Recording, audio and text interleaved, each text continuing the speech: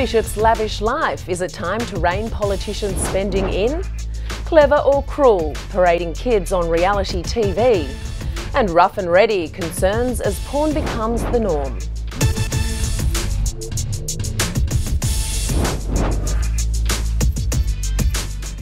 Hello and welcome to Backlash, the show where opinions matter the most and controversy is king. And with me each and every week in the studio, the women who say it how it is.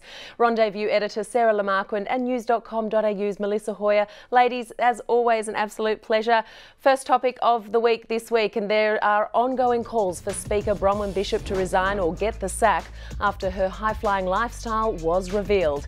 It all started with a $5,000 helicopter ride from Melbourne to Geelong, but has since escalated into a lavish lifestyle fit for kings and queens. While Ms Bishop has volunteered to repay the cost of the chopper flight out of her own pocket, we're yet to hear whether she's willing to chip in for a recent $88,000 two-week European trip. While it's essential our politicians represent us as a nation in the highest possible esteem, is it essential that they take it to such an expensive extreme, Mel? No, I mean, it doesn't have to be this expensive, but the problem is with travel, and we are talking politicians, or the same, I guess, with CEOs, they're not going to go somewhere international and stay at a one-star place. I mean, it's just not. You need to have, basically, when you are travelling that much as a politician, you need to have around you and surrounding you what you would have at home, and whether that is a secretary or, you know, the right sort of stuff, even just to be online. But that said, when you do look at these figures, I mean, all of Australia has been totally sort of dumbfounded, but I don't think it's something new. I mean, probably Bronwyn Bishop's amounts have been perhaps, you know, also equalled by other fellow politicians. So sure, this time Bronwyn Bishop has been the person who has absolutely been pillared about it. But if we went back to probably every single politician, it is going to be there one way or the other, whether they're in, you know, whether they're in the current government or whether they're in opposition. Yeah, she's certainly not a first. But as far as salaries go, those of our leaders do shy in comparison to what many of them could be getting if they worked in the private sector. So this begs the question, should we actually increase the salaries of our politicians but then make them participants of their own policies? By that I mean cover their costs up front, only to be able to claim them once a year at tax time like the rest of us. I bet if that was the case, Bronnie would have thought first before agreeing to pay $24 for a single bottle of beer. Sarah, what do you think? Oh, absolutely. She would have thought twice, and so she should. I agree. The same sort of claiming rights that all other taxpayers are entitled to should be extended to our politicians. Look, it's absolutely true that public life and public office is a really noble cause when it's done well, and I don't think we should be underpaying or undervaluing our politicians, but they do pretty well. Our MPs are actually among the highest paid in the world. Our Prime Minister earns more than the US President, for example. So Tony Abbott is paid about $100,000 a year more than Barack Obama. So not with the exchange rate now. Exactly. And then, of course, Obama will probably do quite well when he sells his memoirs when he leaves office. But, of course, our former Prime Ministers can go on to do very well as well. Moira, when you say they'd be doing well in the private sector, that's true, but that's because our CEOs in Australia are massively overpaid. So I think to the average earner and the average taxpayer, we see this bloated and rotting of the system. It is offensive. I agree with what Melissa said. I think the issue is much broader than Bronwyn Bishop. We need to be very careful about making it a witch hunt and fixating on one person.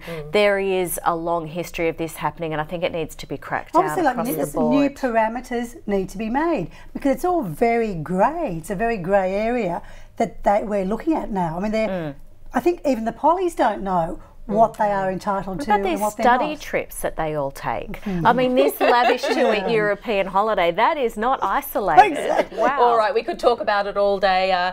Sorry to extend that a little bit longer than it had to, Ms Bishop. Our next topic, a reality TV show in the UK on Channel 4 is sparking some debate as it enters the final stages. Now, the reality show, it's in its third year. It sees contestants aged between 8 and 12, so sort of young kids still, vying for the crown of smartest child in Britain. It began with a group of 20 kids but has now been whittled down to the last few who are under enormous amounts of stress. Australia also has its own version of a reality clever clogs show. Here's a look. It's absolutely mind-blowing. The length of the words, I can't even pronounce some of them. Numino ultramicroscopic silico-organic. You're just watching these kids come alive. I've got butterflies in my stomach, my hands are shaking, my teeth are chattering. My heart's thumping, bump, bump, bump, bump. Just focus, focus. Really scary. I'm so nervous for him. I shake. Diversify. D-I-V-E. Wait. They have a choice at that moment to have a go or to give up. While watching these children is rather fascinating, some suggest it's nothing more than exploitation of innocent intelligence. What do you think, Mel? Well, certainly it is scary when you look at these kids under this amount of pressure. I mean, you look at kids who go into a sporting field, they don't look as stressed as that. So I do worry that there is this ridiculous amount of stress, pressure that is being sort of thrown onto them, which ultimately perhaps could lead to them becoming depressed or, becoming quite withdrawn. So we can't take these sort of basically reality shows this seriously. Are the kids old enough to cope with that level of disappointment if they fall out? You would hope that at this TV studio there would be psychologists there, because seriously, some of these kids, like this little one here, he's tiny. And they cry because they can't get a word right. And that isn't something they're just going to forget in 1 minute. So I just hope that the right sort of duty of care is happening when these shows are being made. Yeah, well put. Well, while the children on these shows are strangely endearing, it's the adults that truly capture my attention. As a parent, I can't help but cringe at what they're forcing their kids to do and wonder whether it's really just about them satisfying their need for fame, fortune and flair, Sarah. If that is what's happening, then that is inappropriate. If they are living vicariously through their children and they're forcing their children, then I think that's massively inappropriate.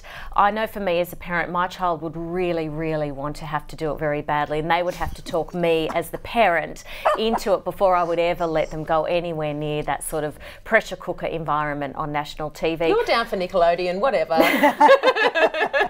That said, what I love about this is that at least they're celebrating academic achievement, spelling and intelligence, rather than just... It's not a beauty pageant. It's not an Instagram competition for a 3-month-old. That's right. That's great, because we don't necessarily say to young boys and girls, what's up here is really important. I mean, we say it, but do we follow through? Absolutely. And at least this is applauding those characters. It's not about wearing the best little frock and putting a shot up on Instagram. It's not about even getting up and doing a little twirl with a baton on an entertainment show. So, I think celebrating academia, Sarah, totally, I get it.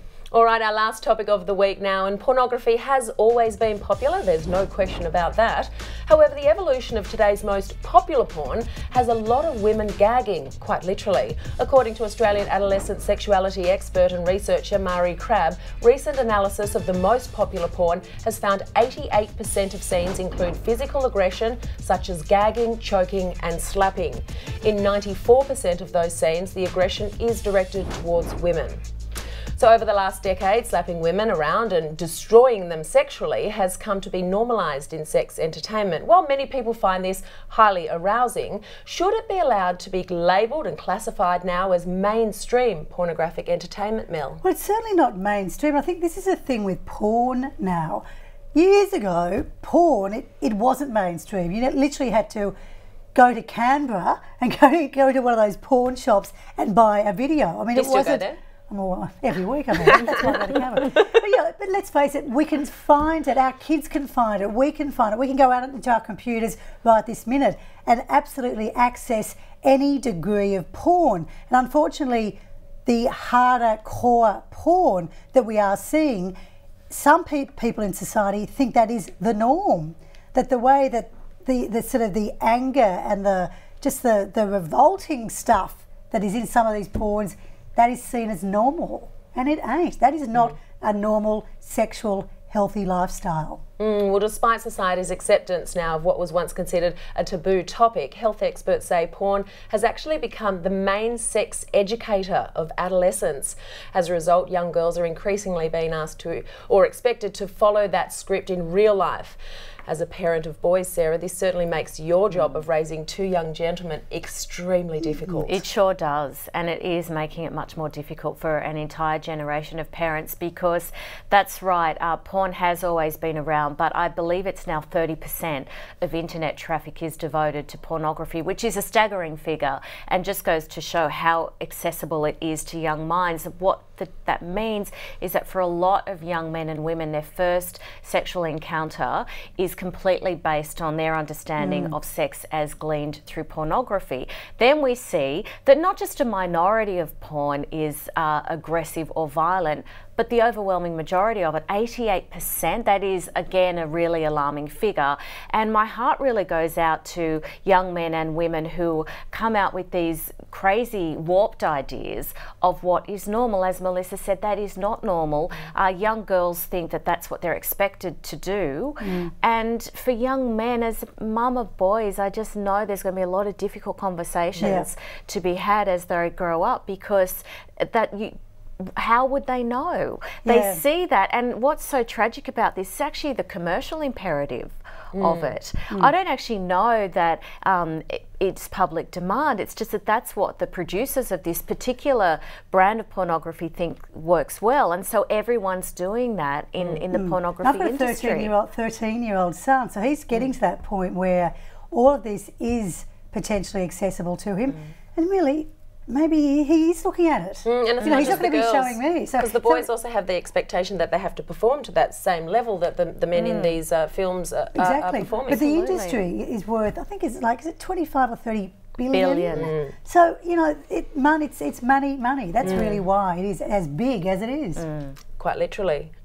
Before we end up, let's take a quick look at this week's Shock Frock. And stepping away from clothes to hairstyles this week, this mega mullet has become an internet sensation, catapulting yet another bogan into Facebook fame. Ladies, shall we all go for the shave? I've not seen one person yet going to any hairdresser to actually get it done, but hey, good on them. There's a little bit of the Ruby Rose side shave going on that's quite popular at the moment. A little bit, but I think that one's just taking it to an extreme. I saw a replay of a 90s sitcom where George Clooney had a mullet. Now, if he can't pull off a mullet, no one can. That's all we have time for. More Backlash next week. See you then.